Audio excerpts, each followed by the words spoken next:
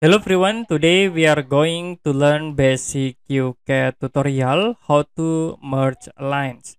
As example, I will create line like this. And if you want to merge this line into one, you can go to polyline tools, click this icon polyline, and then click these tools to merge all lines. You can select the lines. It will be automatically merged. You can press escape button to close. And if you select, it will be become one object. If you want to spare it, you can select the objects and we can use extrude tools. You can go to modify, click these icons to explode like this. So to merge again, you can go to polyline and then use this icon, select the object, you can click and then you can press the escape button to close.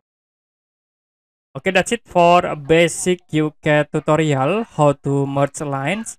If you have any question about tutorial, you can comment below this video.